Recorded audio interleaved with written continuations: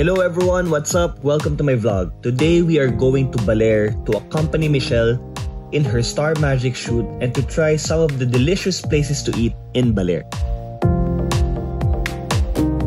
Just 5 to 6 hours away from Manila, dubbed as the birthplace of surfing in the Philippines, Baler can be considered as a traveler's paradise in the province of Aurora. Baler offers good food and thrilling adventures coupled with scenic and amazing beauty of nature. Now, first on my list was cooking with my friends, Chef Weng and Chef Les, with the special participation of my very good friend, RK Bagaching. Good morning po sa inyong lahat and welcome back to my vlog. I know na sobrang tagal ko po bago makapag-post ulit ng vlog video kasi I was busy with my campaign for my dad. So anyway, nandito ako sa Baler. There you go. I'm here dahil ako po ang designated driver ng aking mahal na si Michelle today kasi nandito sila for a Star Magic shoot and I'm very thankful na sinama ako ng Star Magic. Binigyan kami ng room sa Costa Pacifica. So thank you so much for that. It's a bit raining. So today, ano bang plan natin? Pupunta ako sa market. I'm gonna see my good friend RK Bagaching. Sabi ko parang habang busy si Michelle, magluluto muna ako ng adobo. So we have friends na resort owners dito. So hopefully we can find some good pork and maybe I can cook adobo para at least I can keep myself busy habang busy ang mahal ko. So it's a bit raining. See ya. Hi bro. What's your name, brother? Leslie. Leslie and Weng. What's up, brother? Market tayo today.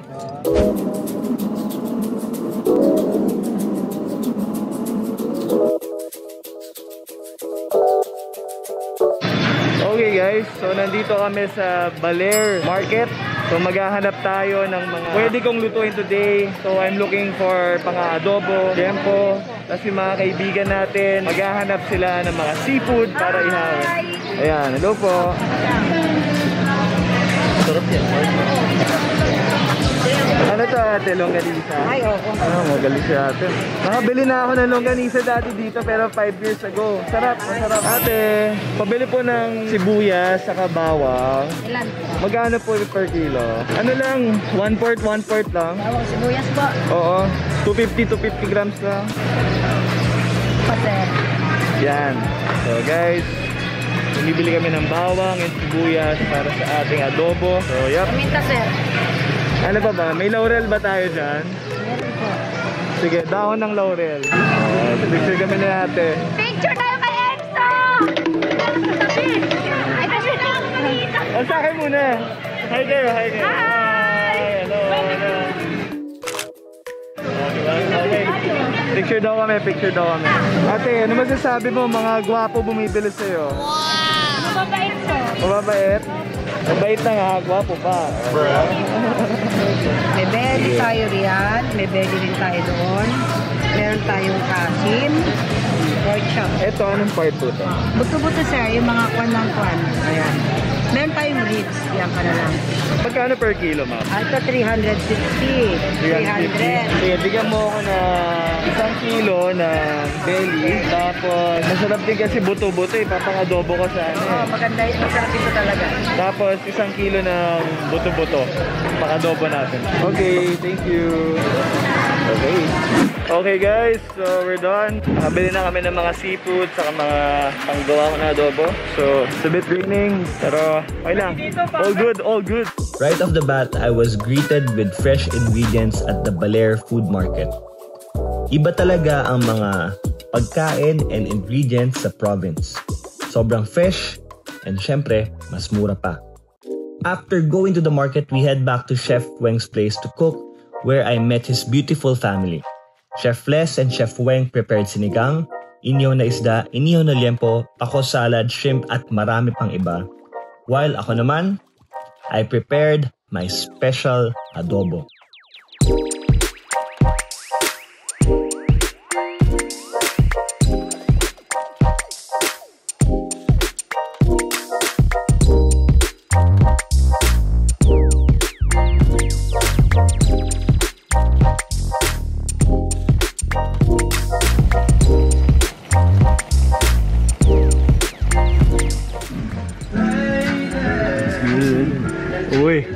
up, boys? What's up? What's up? So, Ana? yeah. Welcome to my vlog. So, ako yung head chef dito. Siya yung... Kami mga inuutusan. Sous chef. Chef Les, Chef Wayne. Chef Les. Anong menu natin for today? Kinamot na itlog. Chef? Tikman mo to.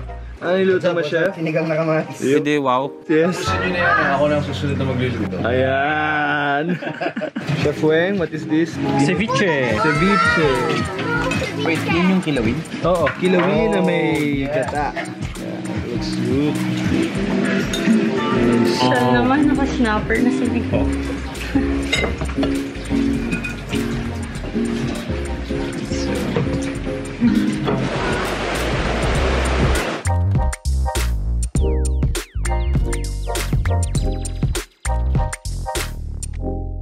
Pray ka muna. Pray the Son, Holy Spirit, Amen. Bless us, O Lord, these thy gifts, which we are about to receive for thy bounty, to Christ our Lord, Amen. Lord, thank you for this wonderful day. Thank you for the new friendship na nabuo dito ngayon. And thank you for this food. Thank you for always keeping our family safe. And we hope that everything we do it for you. And we love you. Amen. Amen! Let's eat! Iba talaga ang feeling when you cook as a family and share the meal as a family. Food is best enjoyed with great company. Thank you, guys. On our second day, pumunta po kami sa Kusina Luntian kasama ang aking mahal ko. Okay guys, hello, magandang umaga po.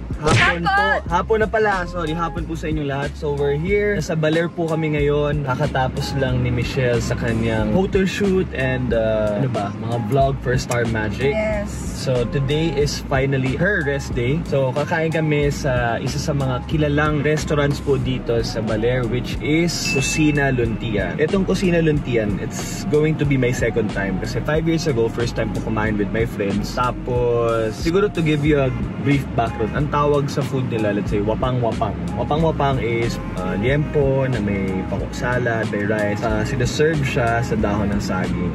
Tapos meron din dinangdang, if I'm not mistaken, dinangdang na manok.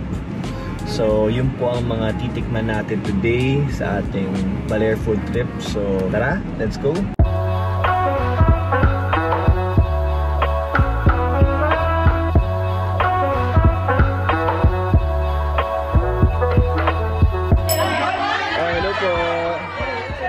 Meron tayong mga kasama today.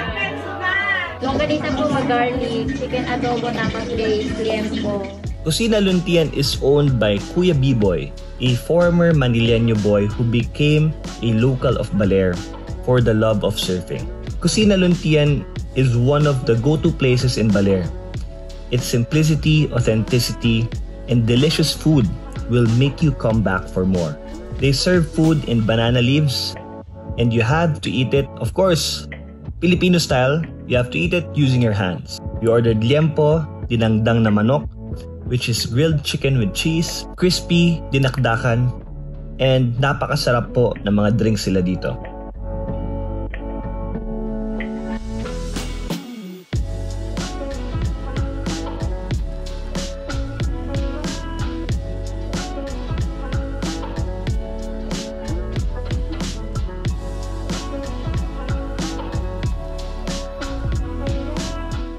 So, ano masasabi mo? Ako guys, I like their food. It's very simple, itong bahay. Sarap talaga ang pagkain, lalo na pag fresh, made with love, syempre. Iba pa rin pag kumakain ka ng nagkakamay. Actually, si Michelle mas madalas kumain magkamay. So, dahil sa kanya natuto ko, kaya mas okay experience. I actually over-ordered, so tinake out ko na lang yung dinakdakan namin para kainin ko mamaya. Personally, I love their liempo and of course, pakok salad. You can never go wrong with food in Baler because napaka-fresh ng ingredients sila dito. Overall, their dishes is a must-try and very affordable ang prices. I will definitely come back here. Ano to, ice cream? Hey, magkano po to? 20 po yan. Yan, ice cream break muna. Yung ice cream, 20. Yung pinipig clams. Okay na po. Okay guys, last day na po namin. Actually, uuwi kami ng Manila in a bit. Yes, but we're gonna eat first. Sana Saan ba tayo kakain? Sana matuloy na to. Kasi since dumating ako ng Baler, lagi kong sinasabi, gusto ko ng seafood. Seafood. So, kahapon, tinay namin mag-dinner somewhere. Hindi ko sabihin kung saan. But, medyo nabitin kasi ako. Gusto ko talaga parang legit seafood place. Today, pupunta tayo, bago umuwi, pupunta tayo sa Yoli's. Yeah, Yoli's seafood place. Tama ba? Yan. 850 meters lang from our hotel. So, nakalagay sa way, 6 minutes lang. Actually, palabas na ito, mahal. Pabalik na to. Nagtanong kasi kami sa mga locals sa Baler and sabi nila, ito yung isa sa mga top places na pinupuntahan ng mga locals and also visitors. So, hopefully, masatisfy natin yung seafood cravings kasi guys, so, ilang araw na niyang sinasabi, seafood. So, sana ito, makakita kami ng seafood. We get to see food. Yes. Last but not the least is Yoli's Ihaw-Ihaw.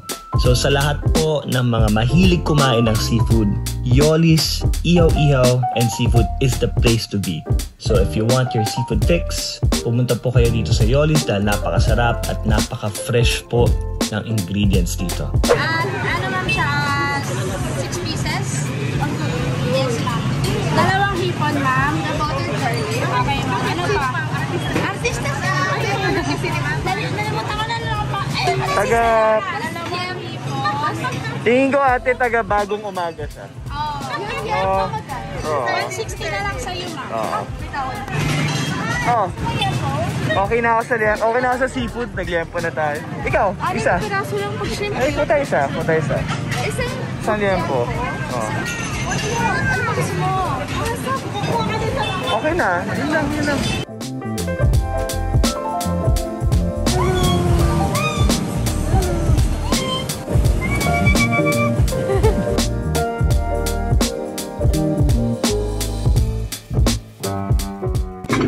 Apat muna tayo.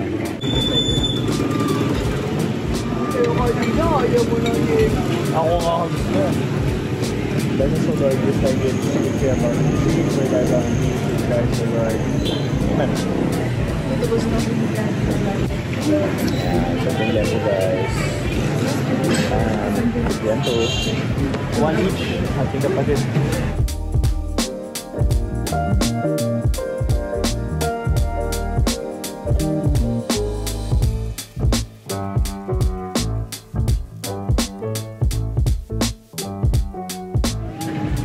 Turuan kita. Guys, ganito. Ganyan dapat yung dukot ng kamay. Pag ganyan, push. Bruh. Push yun? Sarap ng butter garlic bread. But siguro mas gusto lang namin more butter kasi sarap ihalo sa kanin. Diba? Yung liempo gusto ko. Yung yesterday nag-liempo kami, masarap din. Ito, masarap din. Magkailing luto eh.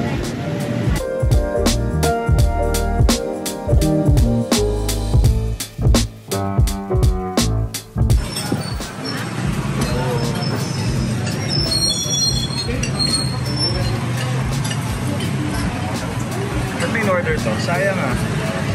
Iti-take out na naman tayo. Okay guys, so that's about it. Kakatapos lang namin kumain. Kakagising lang niya. So it's been 2 hours since pauwi na kami.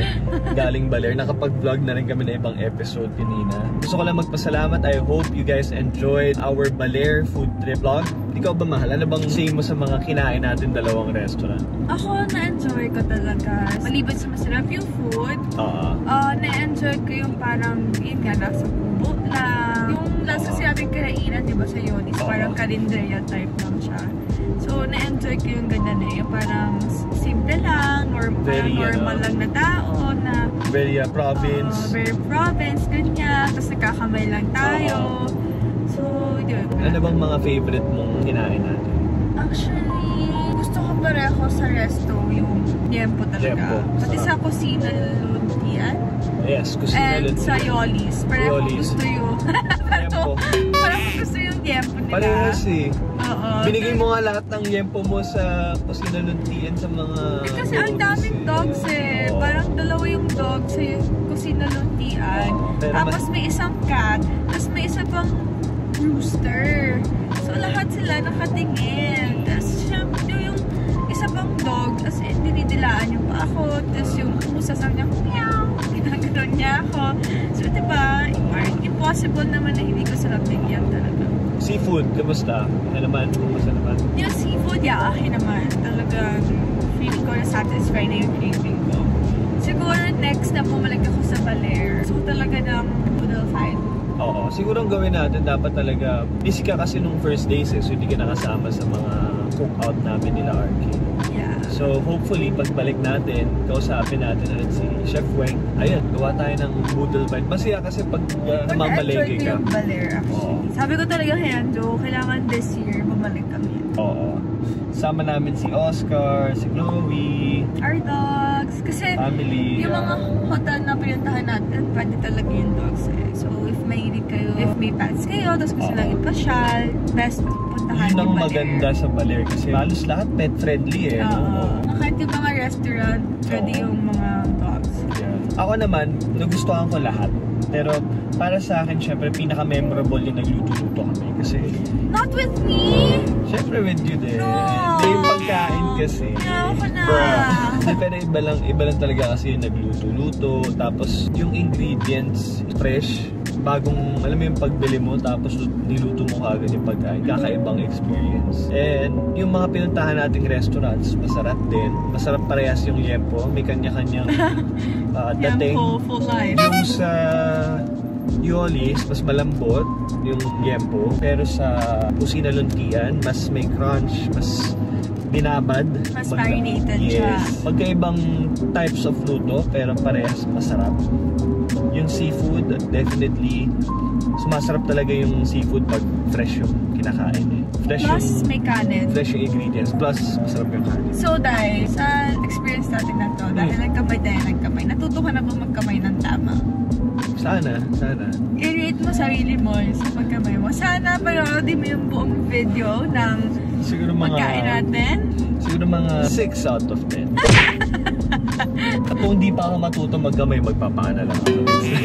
I guess yun lang naman guys. So I Yes. hope na-enjoy niyo yung vlog na ito. And of course, syempre ako, i-add ko lang, sana, syempre napag-usapan natin yung Baler, and ako, like, first time ko, and nandun kasi kami, nagsisearch kami ni Enzo, saan kami pwede kumain. So, if meron kayong suggestion na pwede namin kainan sa Baler, since pabalik talaga kami dito, sana i-comment nyo below. Thank you guys sa lahat ng mga ate and kuya na nag-suggest kung saan kami pwede kumain sa short stay namin. Thank you. And ayun, mahal, nakalimutan mo yung suman. Masarap yan. Oh my God! Wait! Hindi ba tayo tapos hindi ba ako bababa? Okay. So, hindi ako suman person. Yung katawan ko lang suman. Joke lang. So, ito na nga. Kumain ako ng suman. Tapos parang, late kasi kami dumating eh. So, yung iba, dumating ahead of one day ahead. So, sinasabi nila na ang sarap daw ng suman, ganyan, blah blah blah. Dun sa Baler kasi merong Special coco jam. yeah, may coco jam tsaka peanut butter. Surprisingly, coco jam, parang pwede, alam mo, babagay siya eh. Pero yung peanut butter, ang sarap pala ng suman with peanut butter. Tapos, ako ginagawa ko, pinagko-combine ko yung coco jam and peanut butter para hindi siya ganun ka peanutty and hindi siya ganun ka sweet yung coco jam. So, pag ginawa ba, sarap ganun talaga. So, pupunta kayo dito, tikman nyo. Tapos ako, ayan, ang dami kong baon ng mga peanut butter dito, tsaka coco jam, tsaka suman. Papatry ko sa family ko. Wala! Oh my gosh! Yun yung highlight pala. Okay. Ako talaga yung super nag-enjoy sa Suman food. queen. Suman. Fit mo nga, mahal. Okay. Yun lang, share ko lang. Okay, bye-bye guys. Ingat, Bye! Ingat, God bless. Overall, Baler was a wonderful and amazing experience. with my mahal, of course. So hindi lang po ang pagkain ang hinahanap dito, pero kumbaga yung buong lugar po is a very magical place. Napakaganda ng beach, napakadaming activities na pwede nyong gawin with your family. And of course, napakasarap and napaka-fresh ng pagkain at napakabait po ang tao sa Baler. Definitely, I will come back here with my family and hopefully, makasama ko si Oscar, my super duper love na golden retriever sa susunod naming trip dito. Thank you for watching our vlog. Stay safe, God bless, and ingat po kayo palagi.